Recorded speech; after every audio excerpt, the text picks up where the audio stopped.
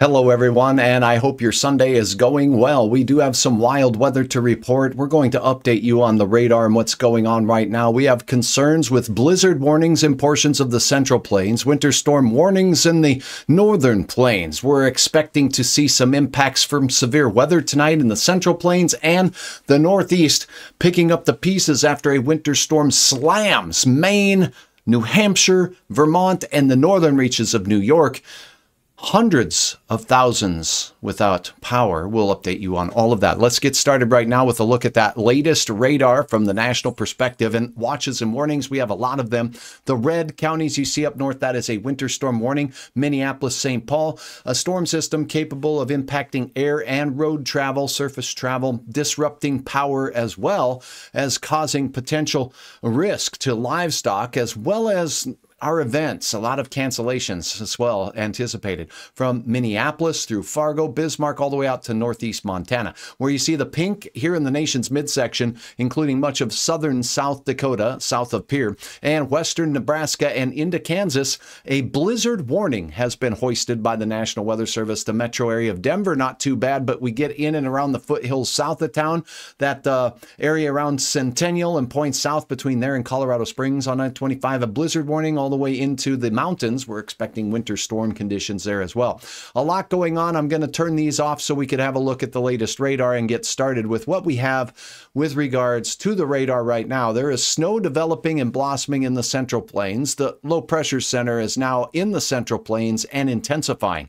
As it does so, we're seeing bands of heavier snow set up in northern South Dakota, southern North Dakota, a secondary band in the far north that really isn't amounting to too much. Hi, Julie. I welcome all of you, and I hope that you can drop a comment here. Let me know where you're watching from. I love the likes. Subscriptions are welcome as well.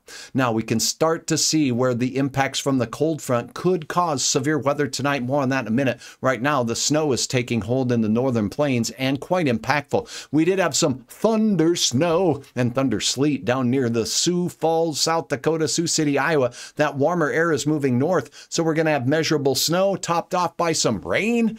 Oh, it could be a wintry mess. Speaking of Maine, and things are exiting there, we had some power outage issues. So let's go right to that. I'm going to turn on the layer here that allows me to show you power outages across the nation. We'll turn on state outages and county outages, and well, let's just turn it all on and go ahead and take a look at this as we head into the afternoon hours. Now, look at all the power outages across the Northeast from this system. Hi, Julie. Good to see you. Kathy as well. All right, we have warnings continuing across portions of New York, Concordia, and look at the reds that we see here, though. The red areas, the state of Maine has upwards of 200,000 people without power. Let's see if I can lower that so you can read it with me. 176,000 people without power. Most of them are along the coastal part there, but look at that whole state is impacted indeed. Once we get into New Hampshire, Concord, seeing some impacted amounts. Here is that area, 14,000 without power right in that Hillsborough County area. As we look off to the north, many of the counties there seeing impacts. 51,000 without power there. So a lot of power outage concerns. How about New York State? You have them too as we take a look. Let me turn it off and look at just the state level rather than county level. But there are impacts across many in the northeastern United States right now. So we'll turn off the county outages here so we can just get the reports on the state. And the New York State outage, 71,000 without power. Primarily you saw the counties there near Albany and Points North. So the storm system, as it's exited off into the Atlantic, causing problems there. Texas has a few power outages as well, about 14,000 without power from some stormy McStorms working their way through that neck of the woods. Okay, off with that and on we go to your forecast. We've got a lot to talk about with regard to the national forecast. And to do that, I'm going to turn off of the power outage details, and we're going to head up and have a look at a forecast model. I'm going to turn off the watches and mornings, and we'll address that here in just a minute. Whoops. I apologize here. I'm having a hard time talking and turning things off at the same time. Here we go. All right, thanks for your patience. Now, hi, Albert. Good to see you watching from Winnipeg.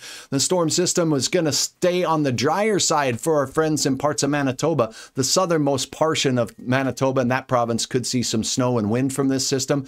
And really, it doesn't really enter portions near Thunder Bay, Ontario, until we get into that Tuesday time frame, the way it looks to me. Good to have you on board. Thank you so much for watching Hutch's weather. All right, here's a look at the radar. Let's talk about a model now. We're going to look at a regional model that'll allow us to take a look at some of the impacts from not only the snow, but the thunderstorms as well. So here's our exiting storm system, exiting Halifax and heading up into the North Atlantic. Here's the main event taking place in the Central Plains. That's the one that's going to bring crippling blizzard-like conditions to many in the Northern Plains and winter storm conditions, as well as some icing as we go through, and it will bring a chance for some strong to severe thunderstorms as well. So let's go ahead and pop the timer on this so you can see what time we're talking about with regards to some of these various weather events. Here we go. Now, as we head through the evening tonight, notice the darker blue colors moving into places like Fargo and the Northern Plains. So the heavier snow from Fargo to Minneapolis will be lifting northward, but on top of the snow in northern Iowa, we're going to see snow first and then changing over to rain and thunder. That's going to be the same thing as we go into Minneapolis. You're looking at 2 this afternoon. So the snow picks up late on our Sunday, heading into the overnight hours. It remains. Things will still be snowing in the western Dakotas, but not as heavy unless you're talking about the enhancement that terrain offers us in and around the Black Hills. You'll see elevated amounts. Speaking of elevated terrain, the Rocky Mountains from areas near Cheyenne, Fort Collins, Denver, and points west, all the way south to Santa Fe, going to see some snow impacts from this very same system as well.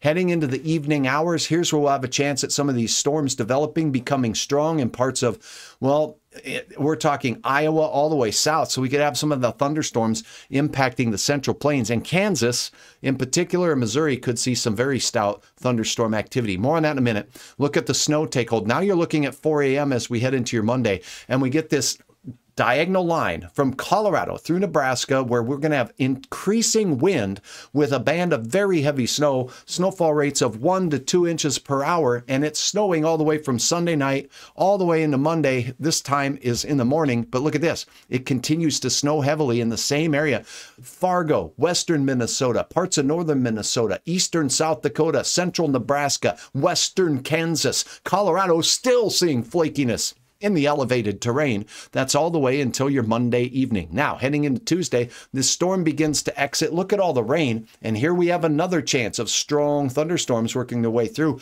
Nocturnal thunderstorms could be a possibility in the central and southern plains. More on that. The storm system exits into the Great Lakes, Duluth. This is all the way into your 26th. Folks, that's Tuesday night and into Wednesday. It's still impacting the area. Gusty north wind, and some will see well over a foot of snow, 2 feet of snow possible, and the Pacific Northwest begins the onset of the next storm system. That's the 27th. That's your hump day. That's a look at the national picture. Now let's focus on this Northern Plains winter weather event. To do that, I want to highlight a model. We'll go ahead and hop up to a model here. Let's go ahead and put up this model. I'll switch it around a little bit for you if you allow me a little bit of levity to take care of this. Here we go. Boom. Shazam. All right, we're going to do a higher resolution model. We'll take a look at I'm going to use this one.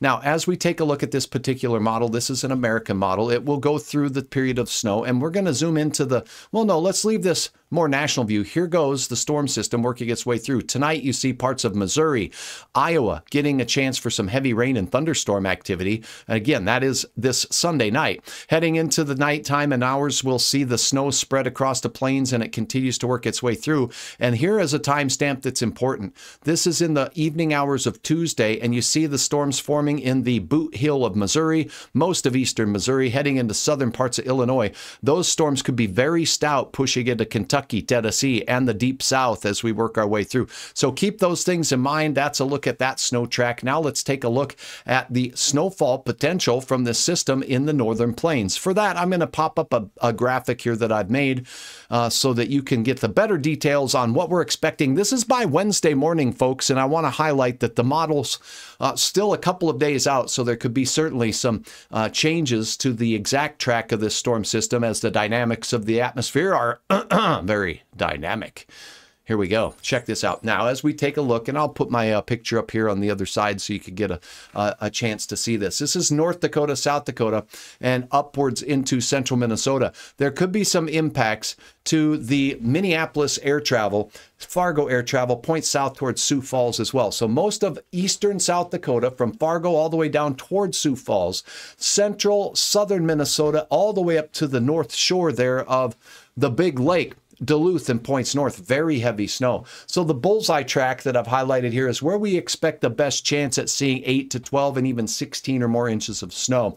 There'll be winds gusting to 40 miles per hour, so there will be dangerous travel in the nation's midsection. So that's a look at the snow tracker. Now let's take a look at snow reports from the system that made its way through Maine and elsewhere. The Sierra Nevada picking up snow. We'll get you updated on what's going on nationally. And here we go. This is National Weather Service snow reports that have been turned in. It says North Dakota roads. Please do not follow that, as that is not what we're showing here. We're showing a look at those snowfall reports. Check out the Northeast first. We'll zoom into that area. There has been some ridiculous snowfall from New Hampshire and Vermont all the way through Maine and upstate New York. Here is a look closer. Anywhere you see these red dots, we're talking 10 to 20 inches of snow.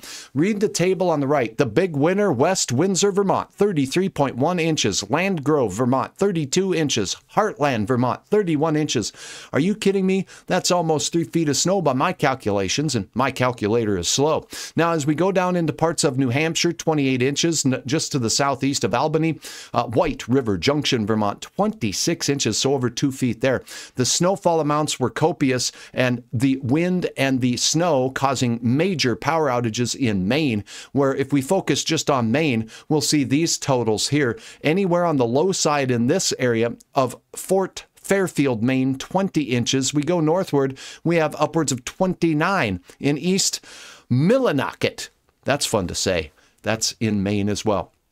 Other parts of the country hit with some heavier snow bands over the last 24 to 36 hours would include those in the Rockies and the Sierra Nevada. Check out this in portions of Arizona, the Snow Bowl out there. Arizona Snow Bowl reporting 13 inches of snow in the table on the right. Now let's get down to the big area in the Sierra Nevada. So once we get outside of Reno, Lake Tahoe, many reports there of upwards of a foot of snow in the Sierra Nevada from the system working its way through. That does include the Truckee Pass in and around there. We did have some reports of a foot of snow there. So that is a look at snowfall reports. We did have some in the northern plains. This is not the main event that worked its way through, but look at the northern Rockies here, a good close to 10 to 12 inches in Hungry Horse, Montana. Utah in the Salt Lake City area, Brighton, Crest, Utah, picking up 14 inches of snow. Now, so far through South Dakota, these reports were as of 9 a.m. today, and we do have some 3 to 5 inch reports as things get cranked up in and around the Dakotas with the main weather event. So that's a look at that. Now I am going to load up a look for you at what we are expecting when it comes to severe weather in the Central Plains. To do that, we're going to take a peek at the Storm Prediction Center, the experts across the nation with their outlooks for the day one forecast. And we're going to take a look at that because we do have an enhanced risk of severe weather. Here it is. We'll put it up on your screen and show you the details of that. You're looking at Kansas, Wichita, Topeka. The green circle is a level 1 on a 5-level scale of severe weather. So that's called marginal. We may see a couple storms reach severe weather criteria in those areas. But when we look into central and southern Kansas, basically to the west of you in Wichita, Oklahoma City and points north, you see this circle here. The yellow is a slight risk of severe weather, and that is a level 2 on the severe weather scale. More widespread strong thunderstorms, hail will be the main threat, gusty straight line winds, and we cannot rule out tornadoes. This area in the middle, Woodward, Dodge City area, well, this is an enhanced risk. We'll take a look at the very latest report from the Storm Prediction Center, but look at the summary. Large hail, damaging wind gusts, and a few tornadoes will be possible in these areas. This low pressure center is creating a lot of shear or spin in the atmosphere from the ground on up, and that shear can be turned into tornadic activity, so we'll keep our eyes on that. If you are in the area of south central Kansas and, well, basically northern and western Oklahoma, west of the Oklahoma City area. Pay attention to your forecasts and your skies tonight as things evolve with our storm system. Now, as we take a look at this forecast model, by the way, I'm going to put up a high resolution model on this, and you'll be able to see the timing of the storms tonight. So we'll look at the latest from this high resolution run here. Let's pull it down and let's look at this model run. I like this one a little better. Okay, here we go. So we set this into motion. You're going to see storms firing off, heading into Wichita. This is not the severe expected activity. So from Wichita through Emporia and heading into Kansas City, those are not expected, but you can see the line starting to form here. These isolated, early forming storms. And let me see if I can put the clock up here for you so you can get a better idea of the clock on this. Here we go. That timing is 4 p.m. So as we approach the 4 o'clock hour, we're expecting the initiation of a few thunderstorms west. As they work their way eastward, here we go. This is where they're moving through and toward Lawton, Oklahoma City, Dodge City, and there will be that risk, particularly in the early stages of these storms, of seeing some produce tornadoes. Then, as the event unfolds and moves to the northeast towards Wichita, notice this backwards C shape to the event. That could be more wind, damaging straight line wind and hail potential with the storm system out of here by the late night hours as we go through. But if we follow this through and heading into the overnight hours as we go into your Monday morning, look what's happening down here in Texas and the deep south. There'll be the potential for some stout thunderstorm activity. For this, I would like to look at a model that goes out just a little bit farther as it loads up. Now, there's our activity tonight. Here's the activity in the early morning hours. Dallas and East Texas, all the way up to parts of, here you go, Arkansas, East Texas, southern and eastern and central parts of the state of Missouri and toward the Boot Hill. All of these storms, even in the morning hours and into the night, could be very strong, and they last all the way into the Mississippi Delta, Alabama, and Tennessee. So for tomorrow's severe weather risk, we'll turn on the Storm Prediction Center's analysis of that. And to do that, we'll take a peek at what they have for day 2. And there is indeed an enhanced risk in the Jackson area of Mississippi, Monroe in Louisiana, and Natchez, as well as Macomb. So in these areas here where you see this tan circle, that's your enhanced risk. And there will be the risk for severe thunderstorms capable of very large hail, possible for tornadoes, and a few of them could be strong ones. So we'll keep our eyes on that risk. If you're in these areas of the Gulf Coast, please have your weather information ready, and we'll keep you updated here on Hutch's Weather. Major storm system plowing its way through the nation, not just today, all the way into Wednesday in the northern plains. So several days of snow, it's going to have some serious impacts. Thanks for joining me. If you feel so inclined, I love the likes on the video. Throw down your subscription. I'd love to see you back, and make sure you hit the little dingle bell, ding, ding, ding, so you get an alert when I'm going live. And we'll let you know what's going on across the weather, not only in the northern plains, which is where I'm from, but across the nation. Have a wonderful weekend, and stiff upper lip in the northern plains as winter gives us a punch in the face after a very, very quiet and mild